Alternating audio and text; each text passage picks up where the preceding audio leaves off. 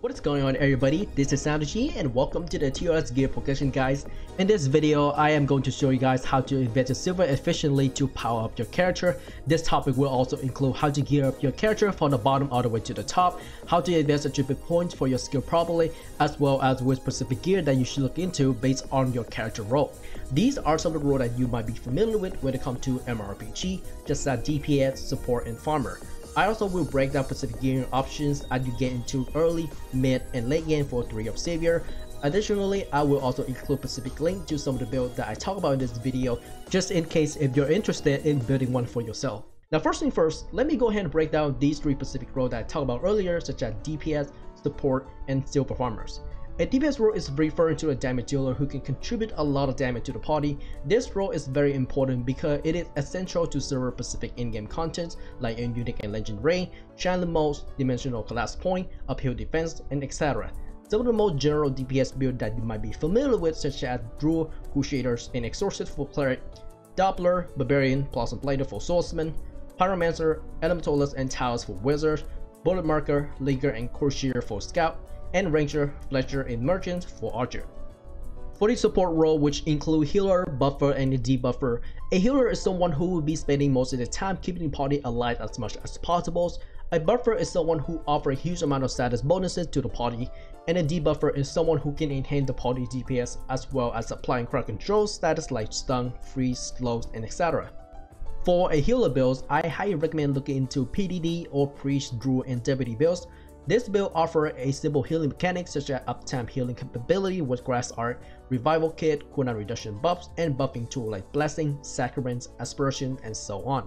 Another build you can do for a healer is a priest, oracle, and deputy. This is a great endgame healer build which provides a huge area healing capability, magical defense tool, and damage buff and debuff for your party. There are other type of buffing and debuffing builds such as Dom, Courtier, Enchanter for Scout. This build is generally focused on swelling the monster, damage debuffs, as well as providing additional silver drop for being a party leader as a Courtier. Appraiser, Falconer, and Hunter for an Archer build. This build heavily focused on providing additional beast damage, reduce enemy critical resistance, as well as boosting enchantment value to increase the party DPS even further. Psychomancer, Omigochi, and Psycho Kino for the Wizard build. I honestly find this build extremely rare for the party, but this build offers a lot of debuff tools for challenge modes, especially for episode 12 maps like West Jungle and Shelter. And lastly, we have Silver Farmer, which I will refer to a character that solely focuses on silver farming on the Pacific map like Hunting Ground such as Outer Wall Sewer, Irradiant Shelters, and Bob's Cape. A good example of a silver farmer would be my silver farming videos where I use Ranger, Enchanter, and Dharma builds with a squad character on the Bob's Cape map. This map can get extremely populated due to the fact that the silver drop rate is extremely high and you can get valuable items to sell on the market such as the Color Album, Sapphire, and etc. If you don't like using silver farmer character like Rangers, you can also use Zealot, Plat Doctor, and Deputies for Cleric, and Pyromancer, Omiyochi, and Quartermancer for Wizard. I personally find this to be pretty efficient as the Ranger build in silver farming category, but if you have any good warrior or archer silver farming builds, feel free to let me know in the video comment below. I would love to test it out and add it to my build collections, as well as showcasing it in the future videos. Well, that is all for the DPS, support, and silver farming role. For the next part of this videos, I'm going to talk about how to gear up your character efficiently for early, mid, and late game. If you're new or recently returned to the games, I highly recommend checking out 2 specific Reddit posts by Lud and Pelmoon, which include refers for new or returning players version 3.0 and updated leveling guide versions 4.0. These 2 posts will keep you updated or answer some of the questions that you might have related to the game, but more importantly, if you're looking for a fast way to level up, I highly suggest looking into updated leveling guide versions 4.0. The early game is pretty straightforward for the most part. This is where the game teaches you the basic stuff such as how to use class systems, market systems, skill customization, repair gears, dungeon systems, selling items, and how status is applied based on the classes that you choose, and etc. The gearing process is not complicated for early game because all you have to do is talk to Lena, the Wing of Vibora NPC. and compare that to obtain specific Kedora level equipment box between level 40 all the way to 350. I also recommend taking advantage of the priest buff in town which operate by players. This shop will apply additional damage to your basic and skill at the same time. You'll be able to deal more damage without having to spend your silver to unveil or upgrade your gears. Additionally, make sure to drop by the Demon Prison District 2 between level 130 all the way to 230. This is the best place to level up your characters and farming silver at the same time. The monster population in this map is extremely high and they drop a lot of valuable items such as normal equipment, equipment recipe, and gym abrasives. The normal equipment and recipe can be sold for silver through the in-town NPC. These items are not that valuable in terms of collecting, but you can make a pretty good amount of silver to fund your character later on into the game. On the side note, the gym abrasives can be sold for a decent amount of silver on the market as well. And speaking of the market, it is not that important for early game because it is highly affected by token. You can purchase token with TP, buying it off on the market, or getting one free from the event.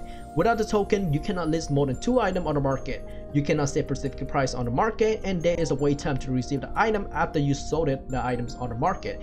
At this point, I highly recommend saving the abrasive gem to upgrade specific gems like red, blue, green, or yellow, since these gems are essential for your character late game gear progression. The other option to obtain gears for your character is either buying off from the market or farming one from the hunting ground. Starting off with the market, this option can be very situational depending on your class choice because certain classes equipment are more favorable than the other one, which means that your chance of spotting your class equipment at a low level is much lower than finding equipment on the most popular class. However, you can easily spot a random identified low level gears with high transcendence stage bonuses on the market, and with this type of equipment, you can easily boost your damage output at a low silver investment, which of course, you might or will have to unveil those equipment to gain better damage bonuses compared to Kedora equipment from Lena. As for the hunting ground, it's a type of dungeon that focuses on farming and hunting. Now, this dungeon will have a higher chance of dropping identified gears compared to the open map. I personally do not recommend spending your time to farm specific class equipment, but if you have a lot of time on your hand, feel free to do so. Additionally, I also included a link to some of this open hunting ground area in the video description below, so feel free to check it out. For the mid game, which is between level 200 all the way up to 300, at this point you should have some general idea how the challenge will work and teleporting around the world map. Additionally, you might want to consider working on the episode quest to retrieve the episode quest reward. Some of these rewards include attribute points, EXP card, enchantment card, specific NPC card, and image key accessory. The accessory is obtainable through episode 5, 6, and 7 quests. The accessory offers a decent amount of status like physical and magic attack for the bracelets, fits into all status, plus 30 critical rate for the necklace, and max HP, SP, and 2 additional movement speed by equipping all 3 pieces. By the time you have obtained a decent amount of attribute points from the episode quest, I recommend level up your skill attributes up to level 50 for most of your main attack and support ability. Now, the main reason why you want to keep it at level 50 because the cost of the attribute between level 1 up to 50 is much lower compared to getting one specific skill attribute all the way up to level 100. Not only you will be able to upgrade most of your skills, but you can also increase your damage output rotation for the mid game. Also, you should be using Kedora equipment between level 200 all the way to level 300, but you can also look for a better equipment with high transcendence stage bonuses on the market to increase your damage output even further. Finally, we are entering the late game stage as you level up your character between 320 up to 400. This is the point where you have enough knowledge about the game, such as how to reset your character classes, get into a unique and legendary, learn more about anchor extractions, and finding the sweet spot to make silver for your character. Additionally, level 380 is the breakpoint where you have to decide which specific role that you're interested in. Like I said before, there are 3 specific roles in this game, such as DPS, support, and silver farming. If this is your first time or your first character, you should avoid building a support character because this will limit your access to certain content that require a lot of in-game experience like a unique and legendary. You will have a smaller skill pool to do damage, and it will limit your farming capability to fund your character even further.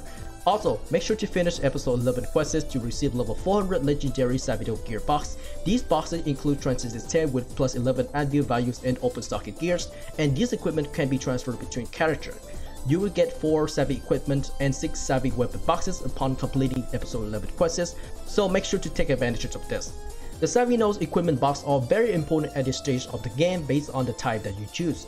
The plate armor equipment is highly effective against physical damage monsters and bosses, and equipping 4 plate armor will give you 20% physical damage reduction. Leather armor equipment is highly effective at boosting your damage. Equipping 4 leather armor will give you 20% critical rate and 15% damage boost. And Cloud Armor equipment is highly effective against magical damage monsters and bosses and extremely good for support role like Cleric. Not only that, equipping 4 Cloud Armors will give you 20% magic damage reduction. You can choose either plate or leather armors, but I highly recommend getting the leather armor for DPS because you can easily replace the physical damage reduction with enchantment from the jewel. As for the weapon, you have an option between a 2-hand user and a 1-hand user. 2-hand user can use trinket which boosts their raw damage even further, while 1-hand user have lower damage compared to 2-hand user but have access to shield which increase their defense's capability. If you already choose the Cloud Armor, you might want to consider using 1-hand weapon with shield to replace your lack of physical defense. However, this situation might apply differently based on the classes that you choose, because some of the classes might use 2-hand weapon and other classes might use 1-hand weapon. I also recommend using the plate armor for non-cleric classes because you will have a hard time to keep up restoring your HP compared to cleric player who have access to heal ability. This is optional, so keep that in mind. As I mentioned before, the Savidos gear from the equipment box will have open socket. I recommend adding gem to specific gears based on your class damage type such as physical and magic attack. For physical attack builds, you should add red gem onto the weapon, 5 red gem for the 2-handed weapon plus 1 for the trinket, or 3 red gem for the 1-handed weapon plus 3 for the shields. This also applies for magic attack build as well, but with blue gems. 5 blue gems for 2-handed weapon plus 1 for the trinket, or 3 blue gems for 1-handed weapon plus 3 for the shields. As for the armor, I do recommend adding red gem to increase physical defense on Cloud Armor and leather armor, blue gem to increase magic defense on plate armor, and green gem to increase critical rates for glove and boot.